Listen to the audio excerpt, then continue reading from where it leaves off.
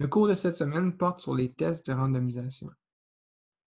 Au cours précédent, on avait discuté du bootstrap, qui est une technique non paramétrique, c'est-à-dire qu'on ne suppose pas que nos données proviennent d'un modèle paramétré spécifique, et cette technique est basée sur le rééchantillonnage. Le but du bootstrap, c'était de déterminer, pour une statistique qu'on avait mesurée sur notre échantillon, la distribution de cette statistique pour tous les échantillons possibles d'une population. Les tests de randomisation, quant à eux, c'est aussi une technique non paramétrique qui est basée sur les rééchantillonnages, mais ici, le but, c'est de déterminer la distribution d'une statistique qui nous intéresse, mais selon une hypothèse nulle, et de voir si la statistique mesurée sur notre échantillon est compatible avec cette hypothèse nulle. Donc, dans ce cours, on va d'abord faire une révision des concepts liés aux tests d'hypothèse. On va voir un exemple d'un test de randomisation dans le contexte d'une comparaison entre deux moyennes. On va comparer les méthodes du bootstrap et des tests de randomisation pour le même type de problème. Et finalement, on va voir l'application des tests de randomisation pour un modèle d'ANOVA et aussi pour une régression linéaire simple ou multiple. Donc, les tests d'hypothèse, en statistique, si on se pose la question, est-ce que nos données, la variation observée dans notre échantillon, c'est compatible avec un modèle par défaut du processus statistique qui a généré ces données-là?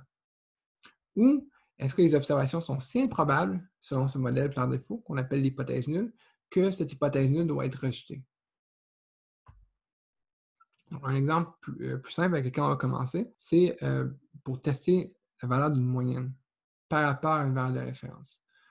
Notre hypothèse nulle, c'est qu'une variable x, dans une population, sa moyenne mu est égale à une certaine valeur de référence mu0. Dans ce cas-là, pour faire le test, on va prendre un échantillon de taille n de notre population. On mesure sa moyenne dans l'échantillon, donc x bar, et l'écart type dans l'échantillon S. Ensuite, si on peut supposer que la moyenne de x dans l'échantillon suit une distribution normale, la variation d'un échantillon à l'autre est normalement distribuée, comme on a fait dans le contexte des intervalles de confiance, alors la différence entre x bar et la moyenne de la population, divisée par l'erreur type estimée à partir de l'échantillon, cette statistique-là suit une distribution t avec n-1 degrés de liberté, donc la taille de l'échantillon moins 1. Donc, même si l'hypothèse nulle était vraie, si la moyenne de la population était bien mu0, il va y avoir un écart entre la moyenne de l'échantillon et mu0 dû au hasard de l'échantillonnage. Une question qu'on peut se poser, c'est si l'hypothèse nulle était vraie, ce serait quoi la probabilité d'avoir observé un échantillon où l'écart entre sa moyenne et mu0 est égal ou plus extrême encore que celui qu'on a observé dans notre échantillon? Dans notre exemple, on va dire que notre moyenne de référence, c'est 1 et qu'on a mesuré un échantillon de 9 observations qui a une moyenne de 4 avec un écart type de 5. Dans ce cas-là, sous l'hypothèse nulle, la valeur de la statistique t, c'est donné en calculant la différence 4 moins 1 en divisant par l'erreur type. Ici, 3, c'est la racine carrée de n. Ça nous donne une valeur t de 1,8. Ensuite, si cette valeur provient d'une distribution t avec 8 degrés de liberté, on peut tracer la courbe de cette distribution.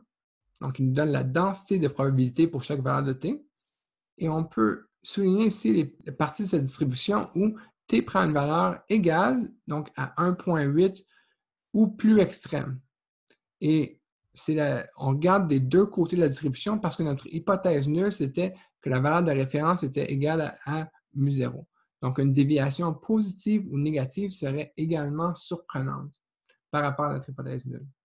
Si notre hypothèse nulle était unilatérale, c'est-à-dire que notre hypothèse nulle est que mu serait plus petite ou égale à mu0, dans ce cas-là, seules les déviations positives contrediraient notre hypothèse nulle, donc on s'intéresserait seulement à la partie ici. Mais là, c'est un test bilatéral. Donc, qu'est-ce qui nous intéresse, c'est de déterminer la probabilité que, sous l'hypothèse nulle, notre statistique du test, pour un échantillon de cette taille, se retrouve dans ces parties les plus extrêmes de la distribution. Et cette probabilité, c'est l'aire sous la courbe qui est coloriée ici en orange. Donc, dans R, pour calculer l'aire sous la courbe, d'une distribution, on peut aller chercher la probabilité cumulative, qui pour la distribution t, c'est donné par la fonction pt. Donc, pt, avec un argument q et df, c'est la probabilité d'obtenir une valeur qui est inférieure ou égale à q. Donc, l'aire sous la courbe à gauche d'une certaine valeur Q pour la distribution T avec df degrés de liberté. Ici, je calcule la probabilité totale dans les deux sections. Ici, c'est PT moins 1,8, donc c'est la probabilité d'avoir une valeur inférieure ou égale à moins 1,8, ce qui est exactement la partie coloriée ici. La deuxième partie, c'est la probabilité totale 1 moins la probabilité d'avoir une valeur inférieure ou égale à 1,8. Donc, cette soustraction-là, ça nous donne la probabilité d'avoir une valeur supérieure à 1,8, ce qui est ici. Bien sûr, la distribution est symétrique, donc en fait, ces deux composantes-là prennent la même valeur et leur somme ici, c'est la probabilité totale d'avoir eu une valeur plus extrême ou égale à celle observée selon l'hypothèse nulle, qui est d'environ 0,11, donc 11%. Cette probabilité-là, c'est ce qu'on appelle la valeur P du test. Et pour un test d'hypothèse statistique, on doit avoir fixé ce qu'on appelle le seuil de signification, alpha, avant d'avoir réalisé le test. Alpha, c'est la plus petite valeur de P pour laquelle on ne rejette pas l'hypothèse nulle. Autrement dit, alpha, c'est la probabilité de rejeter l'hypothèse nulle si cette hypothèse nulle était vraie. Et le plus souvent, alpha est égal à 0,05. C'est une convention, il n'y a pas de raison particulière. Si on a une probabilité inférieure à 5 d'avoir observé une valeur égale ou plus extrême à la déviation qui est observée dans notre échantillon, alors là, on rejette l'hypothèse nulle. En résumé, un test d'hypothèse, pour le définir, on a besoin de plusieurs éléments. On commence avec notre hypothèse nulle et ça nous prend une statistique du test, donc une statistique qui mesure la différence entre les données observées et celles prévues selon l'hypothèse nulle. Dans ce cas-ci, c'est la statistique T qui dépend de la différence entre la moyenne de l'échantillon et celle de référence. Il faut pouvoir déterminer c'est quoi la distribution de cette statistique selon l'hypothèse nulle.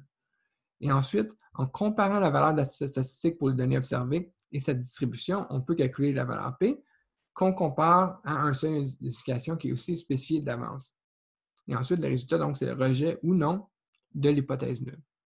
Dans certains cas, on peut déterminer à partir de la théorie quelle est la distribution de la statistique selon l'hypothèse nulle. Et c'est le cas pour certains tests classiques que je montre ici. Donc, le premier, le tester à un échantillon, c'est ce qu'on vient de voir. On a n individus pour lesquels on mesure une variable x. Notre hypothèse nulle, c'est que la moyenne de la population est égale à mu0.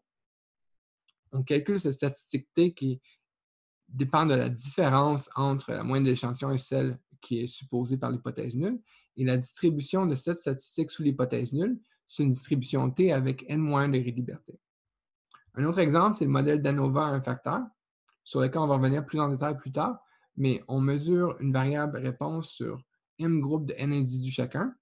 L'hypothèse nulle, c'est que la moyenne est la même pour les m groupes dans la population. On calcule une statistique qui s'appelle la statistique F, qui représente un peu la variance entre les groupes par rapport à la variance à l'intérieur des groupes. Et la distribution théorique de cette statistique, c'est une distribution F qui a des paramètres égaux au degré de liberté pour ces deux variances. Dans certains cas, on ne peut pas supposer que les données respectent les suppositions d'une distribution connue. Donc, dans ce cas-là, si on n'a pas la distribution théorique pour la statistique du test, on peut l'obtenir à partir des tests de randomisation. C'est ça qu'on va voir dans les prochaines sections.